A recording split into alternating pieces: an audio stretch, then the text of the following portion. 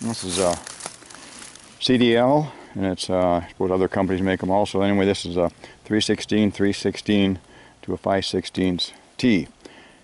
And we've got an 8mm valve that we put on a piece of drop line here, and that's going to go onto here.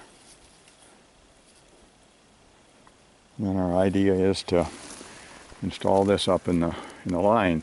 That way, when we want to check our vacuum, we'll just attach the gauge onto it, open the valve, and we'll get a reading. I used to have the valves permanently on here, but it turns out they fill up with sap somehow and they get destroyed. So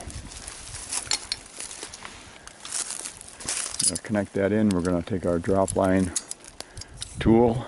This is actually a 5/16. I've got a couple of tie straps in there that make it a little smaller for the 3/16. So we're going to cut that. Now we can feel the vacuum on it. We're going to lose vacuum, of course.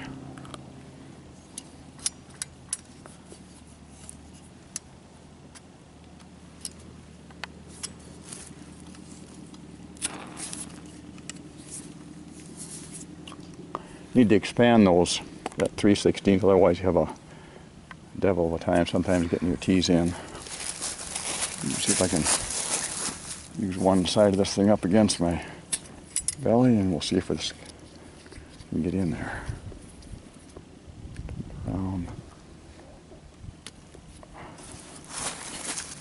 It works out. You got to be careful on these things. If they start going at an angle, it will not work out well. I think that's going good now. Okay. So that's installed. We got about 150 feet, I'm guessing at least 150 feet of elevation. On this line it probably runs 700 feet down to our collection tank. So probably come back here in a day and be able to set our vacuum gauge on that. I can put on right now just to see what we've got, but I don't think we'll have as much as we'd like to see. We're surprised here a few minutes ago we put that on one that T that we installed last week, and it went way up to 20, about like 27. Let's see what this does. Yeah, it's reading about 6, 7 right now. We'll go back to the other one, and I mean, it'll come back. This is not a super sap day.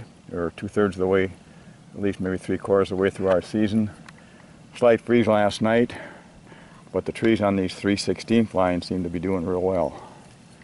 We'll close that valve and take our vacuum gauge off, and that's the way we'll leave it.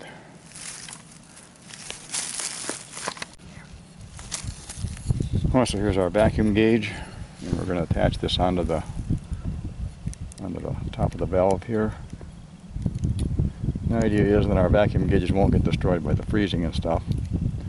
And we can open up our gauge or our valve and see if we got any vacuum at the top of this. Oh, check that out. 25, 26, 27. That'll explain why these trees are running. Those tanks down there that tank down there has been running over every time I go to it. Excellent. Close the valve. Remove that. We enter a little bit of air in the system that way, but it's minimal, and we used to keep these gauges hooked onto the lines, but somehow they always end up filling up with sap or something and they get destroyed. So we're kind of thinking this might be a better deal.